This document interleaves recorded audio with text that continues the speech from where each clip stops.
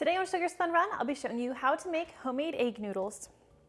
Hey Sugar Spun Bakers, Sam here, and today I wanted to share another pantry staple recipe. Today I'm going to be showing you how to make your own egg noodles at home. This is a really simple recipe. It's great to have on hand. It makes a great side dish to any dinner, and you can use it in any recipe that calls for egg noodles. Now, the first ingredient you are going to need is 2½ cups of all-purpose flour. You'll want to place this in a large bowl.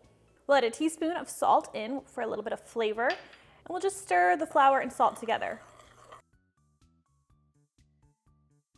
Now, I like to make a well in the center of my flour because that's where I'm going to be adding my eggs. Now, you'll need 3 large eggs for this recipe. I'm just going to pour those into the well. You're also going to need 1 tablespoon of water. And I'm just going to use a fork to lightly scramble these eggs. And once they're lightly beaten, I will stir them into the flour and salt mixture. Now it's going to take a little bit of arm muscle to get all of your ingredients to come together, but if your dough is just much too dry and it's not coming together, you can add a little bit more water, a teaspoon at a time. And if it's just way too wet, you can add a little bit more flour, about a tablespoon at a time, until you get the dough to form a nice ball. As you can see, this is taking a little bit of work to get it together, but everything is going to come together. The mixture will be pretty shaggy at first, so don't just give up and start adding more water. Use a little bit of that arm muscle and work everything together.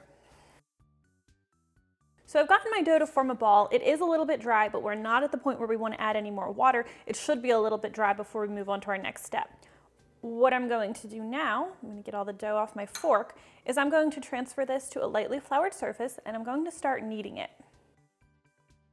And now I'm just going to knead this with my hands until it forms a nice smooth ball. Now, even though the dough seems a little bit dry here, more than likely I'm going to end up having to add a little bit more flour. Let's start kneading it and see. So as I'm kneading the dough, the flour is getting absorbed, the dough is getting a little bit sticky, so I'll work a little bit more flour into it. See, even though it seems really dry in the bowl, we still need more flour. It's much easier to work everything together with your hands when you're kneading it than it is in the bowl with a fork, especially if you have a bad shoulder like I do.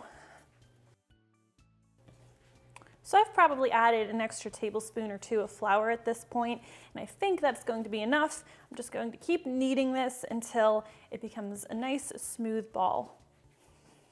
So after about 10 minutes of kneading, you should have a smooth, elastic ball of dough.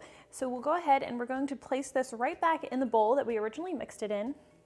And we'll cover it with plastic wrap, and we're going to need to let it rest for about 20 minutes. This helps the gluten develop. It's going to help give us nice, smooth egg noodles. So we're just going to let it rest for a little bit. So once your dough has finished resting, now we can go ahead and roll it out into our noodle shapes. Now, this makes a lot of noodles. You're going to end up with about a pound of noodles when all is said and done. But we're going to be rolling it really thin. So we're going to cut it into about 4 pieces and just roll out 1 piece at a time. We'll return 3 of those pieces to the bowl, and we'll take one of our pieces, transfer it to a generously floured surface, and now we're going to use a rolling pin to roll this really thin. If you can, try to roll it into a rectangle, but it's not a huge deal if it's not quite rectangular in shape when you're finished. Now again, we want this to be really, really thin, like paper thin. I usually aim for about 1/16 of an inch.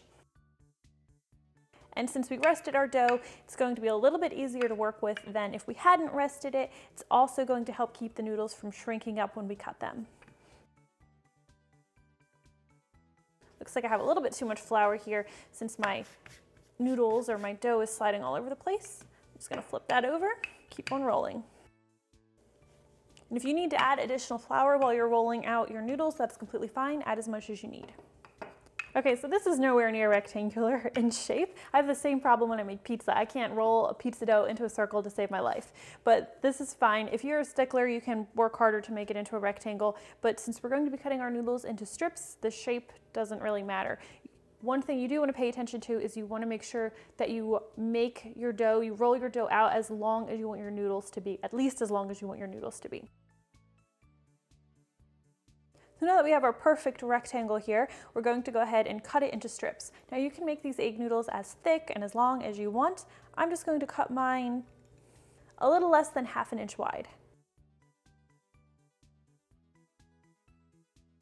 I'm using a pizza cutter to cut my noodles. This is just the easiest way that I've found, but you can use a sharp knife instead. The way my mom likes to do it is she likes to take the dough, roll it into a rectangle, roll it up kind of like you're making cinnamon rolls and cut it that way. You can certainly do that instead too. If you want your noodles skinnier, you can certainly cut them skinnier. It's totally a matter of personal preference. And then because I don't want my noodles to actually be this long, I'm going to just cut this whole amoeba shape right in half. Now I'll just use my fingers to break up the noodles, make sure they're all separated. And my dough's sticking a little bit. You want your surface to be at least somewhat floured so that the noodles don't stick to it. That makes it a little easier to pull them apart after you've cut them. I'll show you with the next batch. You shouldn't be pulling them up like this. I mean, it's not a big deal, it's just more work than you really need. I'm just throwing all of my noodles in a pile here.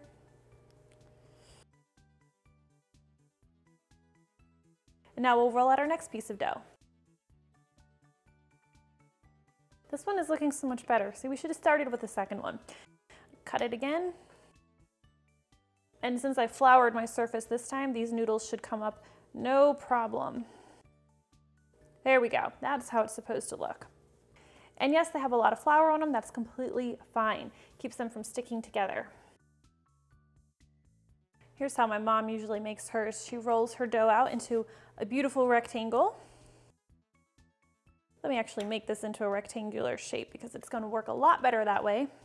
You can see why I never do it this way because I just can't roll a nice rectangle to save my life. And then she rolls up the dough. Cut the end off. And then she cuts her noodles into the width, whatever width you'd like. And then just lightly flour your fingers and unfurl all the noodles. She just likes to toss them like this until they all come unraveled. And that is all there is to making homemade egg noodles. If you want any tips on cooking these or how I like to use them in my own home, I'll include those below the recipe. They are great boiled with a little bit of butter and Parmesan cheese. All right, thank you guys so much for watching today's recipe. I hope you try this one out. I hope it's useful to you. Great for making if you can't get to the grocery store. Thank you guys so much for watching, and I'll see you next time.